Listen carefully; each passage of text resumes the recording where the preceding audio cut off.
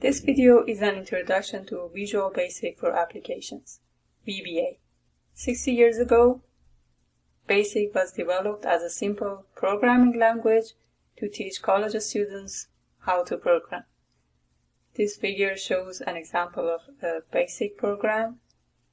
So, BASIC is short for Beginner's All-Purpose Symbolic Instruction Code.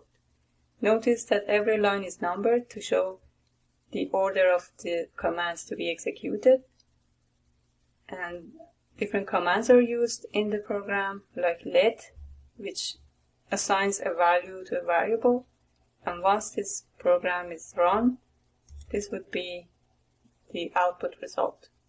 30 years later, in 1991, Visual Basic was developed by Microsoft, and 2 years later, in 1993, Visual Basic for Application was released by Excel.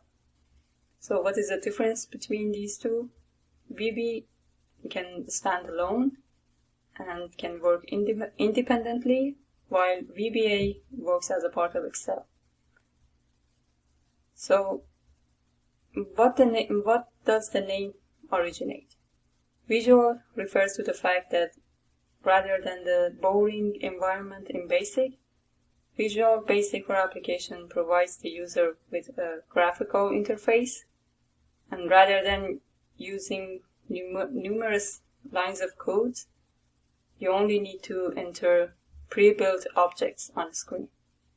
And BASIC refers to the fact that it is using BASIC language, and for application is used because beginners can create useful applications by knowing only a few of the keywords. VBA, it is used by Microsoft Excel, Microsoft Access, and many other programs. It can be used for saving your time in creating programs that do repetitive tasks and complex tasks, and when you want to create your own codes and functions. And finally, we have Visual Basic Scripting, which is a widely used scripting language. The VBA screen is divided into these three main windows. The Editor window, where you enter your program. The Project Explorer, where you can search between your programs and modules. And Properties window, where you can find the properties of your program. A set of commands that you put here in Editor window is called a macro or procedure. So these are the names that you can use instead of macro: procedure, code, program, subroutine. But it is more common to use macro in Visual Basic for Application. In any VBA macro, you need to take into account these three main steps: input, processing, and output. Input can be scientific data, phone numbers, or a name of a place. Processing is the way that you get from input to output. It can be formulas, calculations, commands, and algorithm. Output is what we want the program to do for us. Suppose we want to know which street in New York City go eastbound and which go westbound. So the input is the street number or name. These are the facts that we need to take into account when creating the code. So even number streets go eastbound, odd number streets go westbound. There are some exceptions to this rule. Streets that are not numbered should be considered, and we also need to check for streets that don't exist in New York City. And the output of this program is whether eastbound or westbound. So you enter the number or the name of the street, and the output of the program would be eastbound or westbound. Now I would like to create my first VBA program. I can go to Developer tab, and from Code Group select Visual Basic, or I can hit Alt and F11 together, and it will again pop up the window for me. Click on Insert from the menu, and then Module. It will insert a module into the editor window. A module is a container for your code and allows you to divide your code into multiple sections. So I want to create a code which pops up a window on my screen with a text in it. So I will start typing sub space. Sub is short for subroutine, and after sub you need to enter a name for your subroutine. So I would select show message,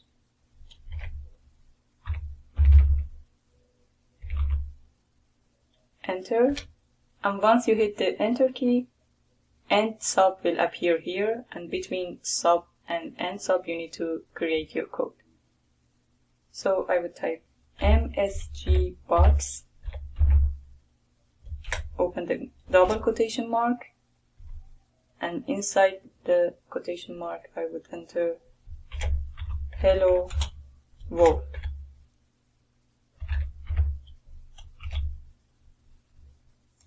So message box is a statement that creates that pop-up window for me.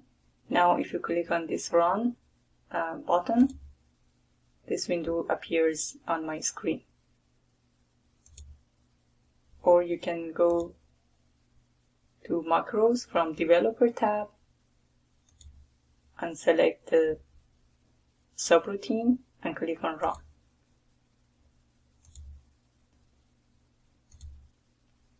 Now suppose I want to edit this, I would be back to this editor window. Now I can add another command here, message box,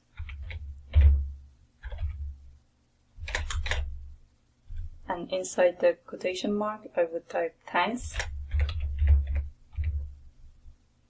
Now hit the run button, and now if you click OK, it would run the second statement for you.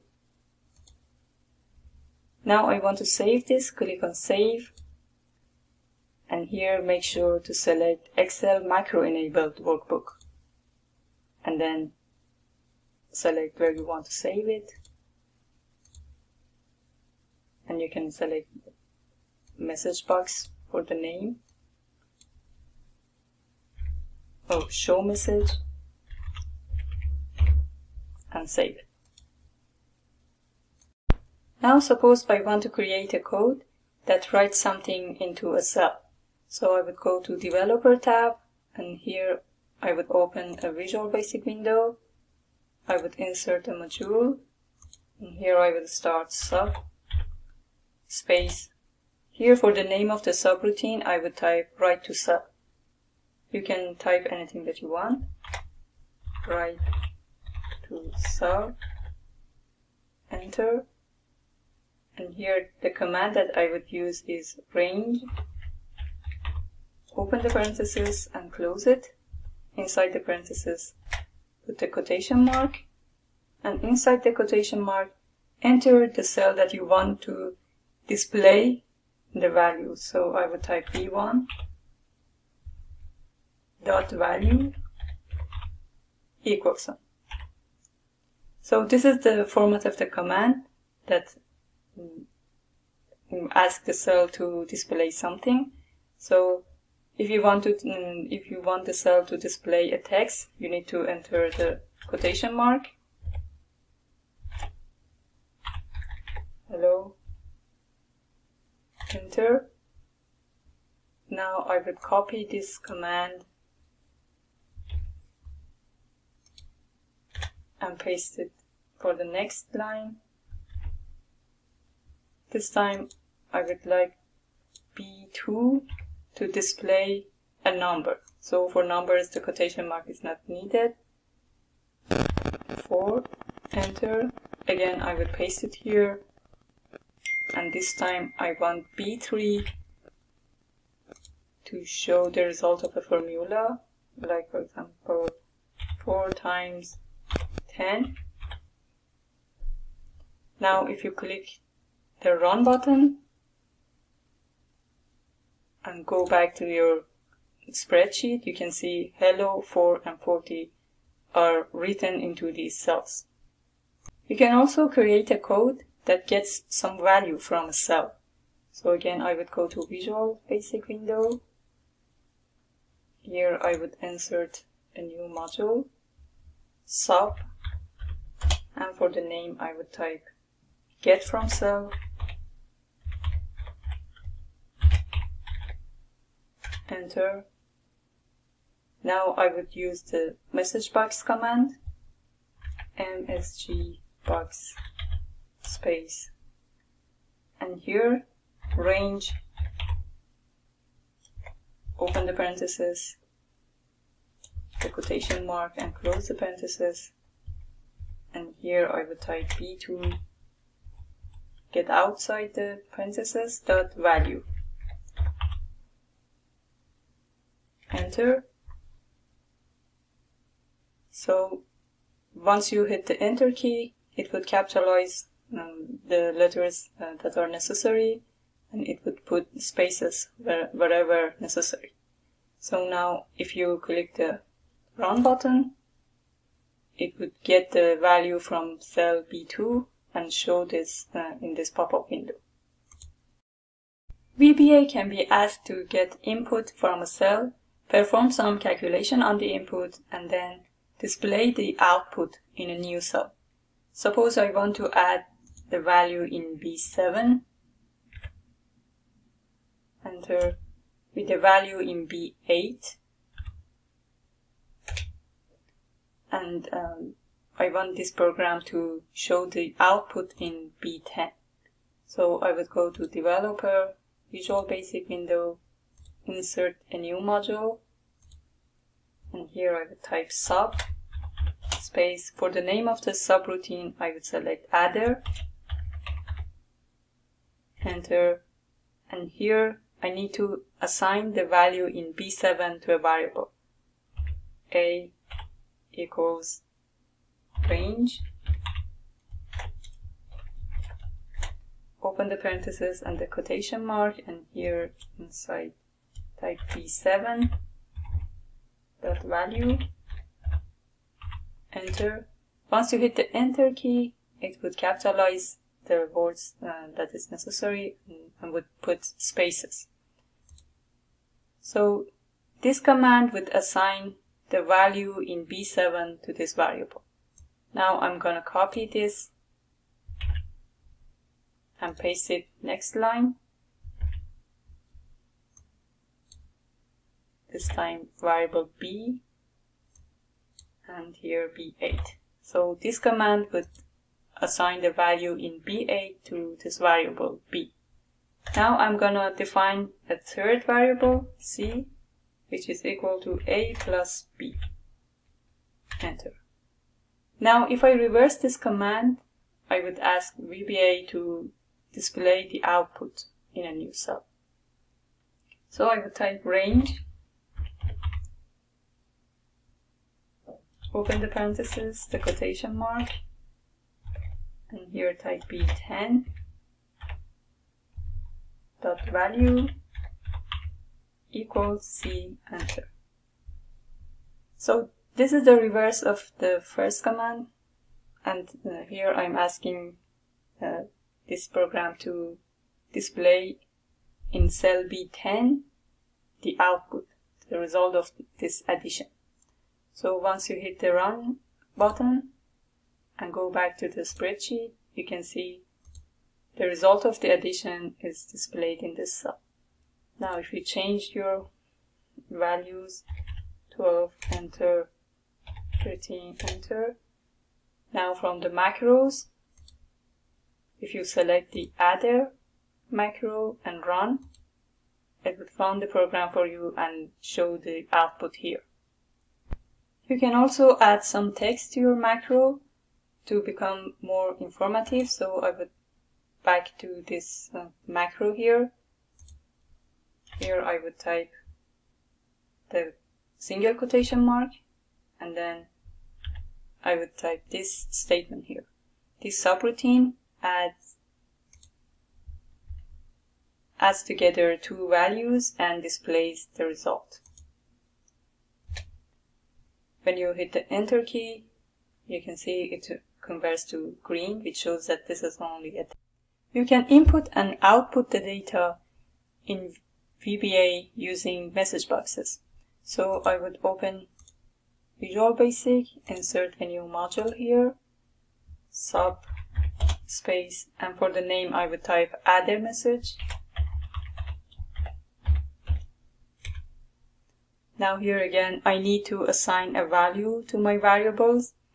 A is equal to val, open the parentheses and close it. Inside the parentheses type input box,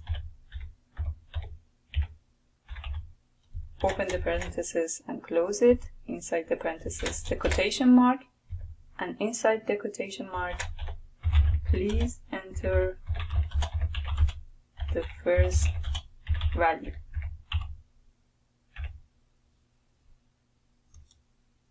Now enter. So this time I'm assigning the value to my variable, which is typed by the user. So the user input the data in this message box and it would be assigned to variable A. I would copy this and paste it to the next line. And this time I need to assign it to variable B. Please enter the second value. So once the message box appears, it would read, please enter the second value. Now here again I need to define my third variable, which is A plus B. Enter. And for the last command I would use message box. MSG box C. Enter. Now I can also add a text here. So this subroutine